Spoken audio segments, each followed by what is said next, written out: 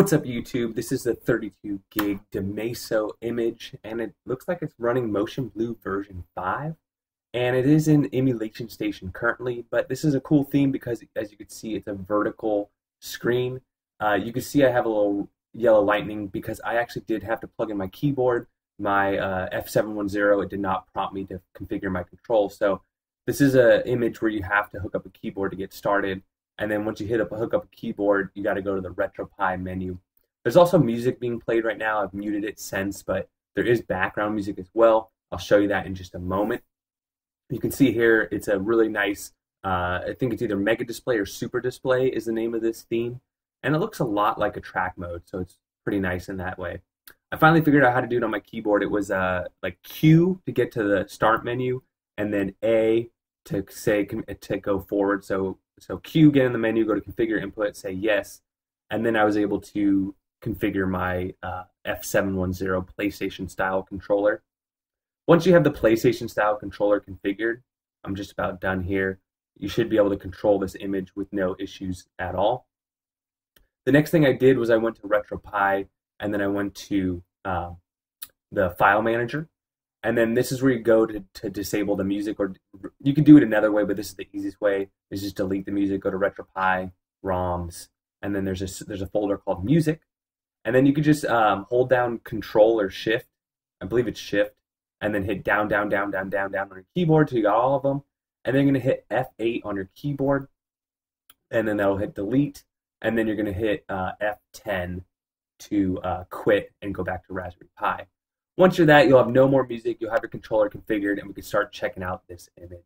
So now we are in emulation station. We got Atari 2600, 502 games, Atari 7861, Atari Lynx 85, Dreamcast, we have 7. The 7 we have are Capcom vs. SNK, Marvel vs. Capcom 2, Mortal Kombat Gold, Project Justice, Soul Calibur, WWF, Rumble. I do want to lower my sound volume here. Get that a little lower. Okay. Next up, we got Final Burn Alpha 5. We got some Street Fighters, Lethal Enforcers, JoJo's World, Game Gear 228, Game Boy 505, Game Boy Advance 40, Game Boy Color 450, MAME 630, Sega Master System 129, Sega Genesis 714, Nintendo 64 20, Neo Geo 103, Nintendo 921, Neo Geo Pocket Color 37, PC Engine 141, PlayStation 12. Here are the 12 games.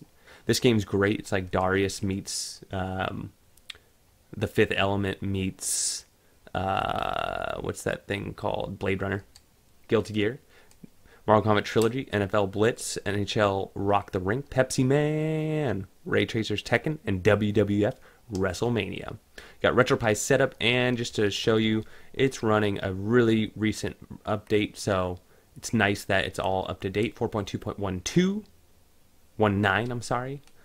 I don't know why the 9 looked like a 2. Sega 32X 29, Sega CD 17, SG 1000 68, Super Nintendo 862, Virtual Boy 19, and then we have a couple collections, Batman 31 games, and you can see when you click in here that you can see like Nintendo, Game Boy, Super Nintendo, Game Boy, Nintendo, Game Boy Advanced, can't really see, oh, Game Boy Color, Mega Drive, also known as Genesis. So it looks like Mega Drive, Genesis is not converted everywhere. Family Computer Disk System, be careful, there might be some pornographic games in there. Sega Genesis hacks. This is really cool because you can see all the hack games like NHL 17, Sonic and Yoshi, Sonic Jam 6. So you also get your Nintendo hacks. So cool stuff like Mega Man and the Mushroom Kingdom, Super Mario Bros. Suicide Extreme. All these little hacks and different games. PC Engine CD-ROM, 1 game, Castlevania. Super Famicom 122, Super Nintendo hack. So again, cool hack games for these cool classic consoles. Not too many hacks, only 12 on the Nintendo. And then you have favorites. It's really easy to add and remove favorites on this emulation station theme.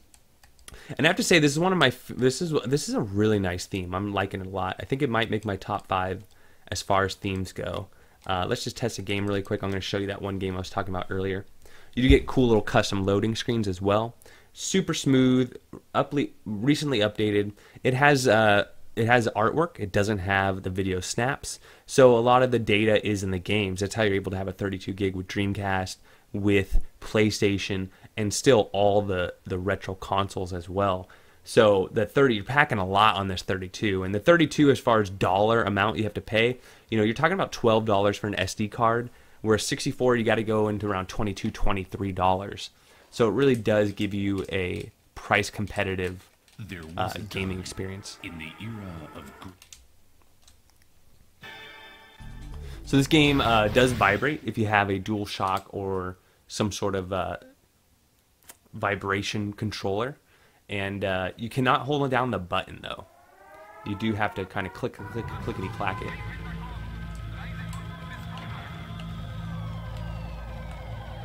I guess you can hold down the button, but you fire faster if you don't. So once you kill these guys, you can get some better guns. Once you have better guns, you can destroy the bigger ships much faster. Let's wait till we get a bigger ship.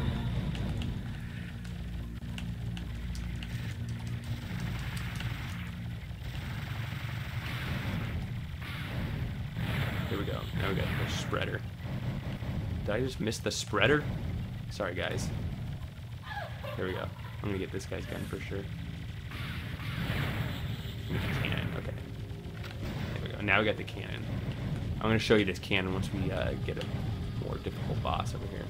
You gotta kill the signs too. You don't want to run into the signs.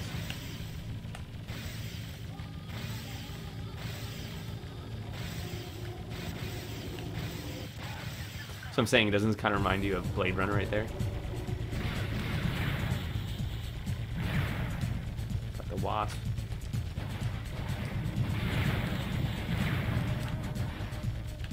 I don't know which one do I want, the wasp or the Vulcan?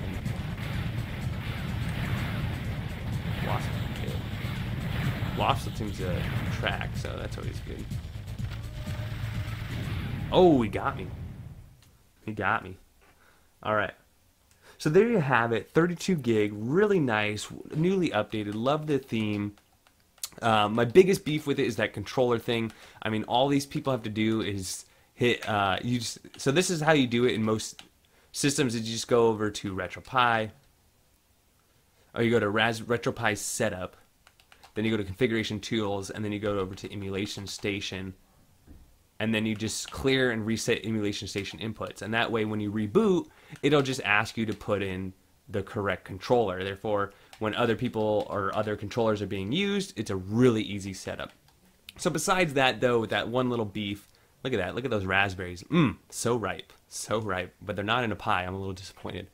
Okay, so I hope you enjoyed this one. Don't forget to like, subscribe to the channel if you haven't already, and we'll see you guys on the next one.